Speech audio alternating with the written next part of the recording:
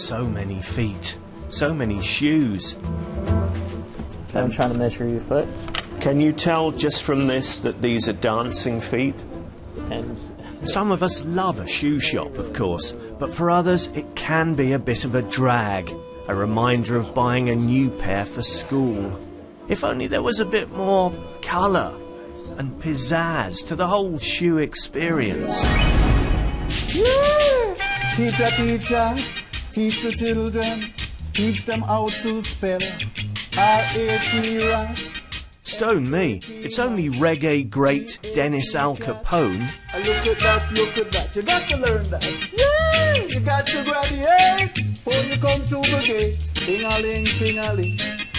Dennis, fancy seeing you here.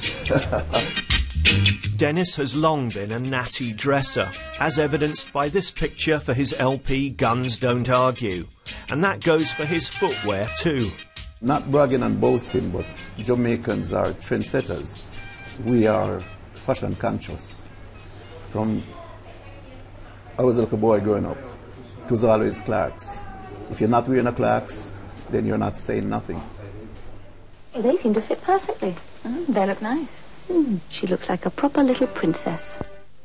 This little foot. Hang on a minute, are we talking about the same Clarks? The perfectly good, but, how to say it, intensely practical things that our mums pushed us into. These are our shoes. Clarks me prefer, Clarks for the leather, yeah, Clarks for the fur, Clarks for the summer, Clarks for the winter, Clarks. Dear and long-suffering viewer, we are. Here's Jamaican dancehall king Vibes Cartel and friends celebrating his preferred accessory. And by the way, good to see some proper regard for shoe maintenance. Toothbrush get out the dust fast. Everybody have the ask when me get my glass. Wall up your foot. I show you Clarks boutique. I show you Clarks boutique. In the Caribbean, it turns out, the unassuming lace-up and the ankle-length boot are the footwear of choice, beloved of the biggest names on the reggae scene. If I fall in my closet, a Clarks to see. More than any other shoes, you see me? We have other shoes, but a Clarks are the ultimate. Right now, my Clarks there side of me. Live and direct treat.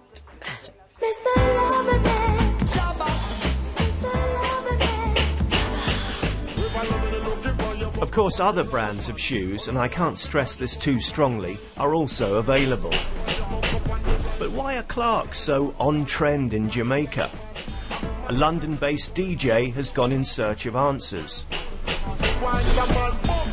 Clarks are from England, and Jamaican people generally, especially in the past I would say, loved things that came from England or were made in England because they were made to a certain quality.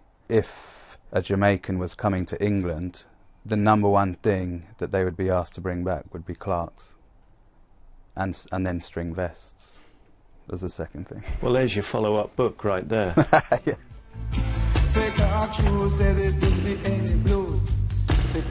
Strip this story back to its roots and you're left with utter cobblers. Cyrus and James Clark and their family, who founded the titular business in the 19th century.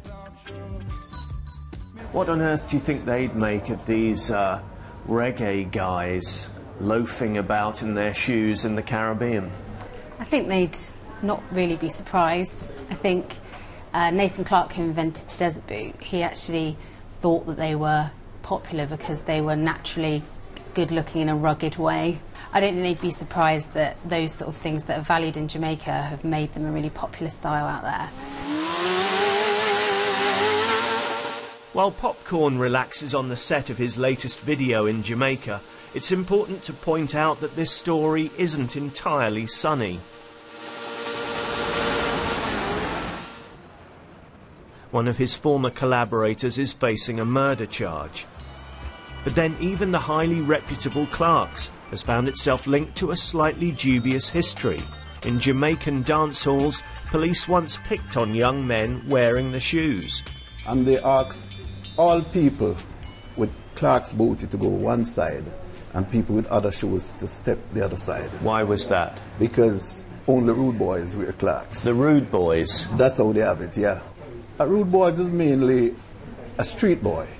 Rude boys is people that love to dress good, any means necessary. But they might be a little bit, well, some of them might be in trouble with the law, shall we say? Yes, well, there's different dimension. So what they started doing, they started beating the boys with the Clarks because they said they are rude boys. No such trouble for Dennis Al Capone at the dance hall these days, where he's swagging the acme of menswear from head to toe. By the way, if you'd like to see this item again, it's available on the BBC's I&I player. When I'm going out to the dances, gotta be stepping in my Clarks boot.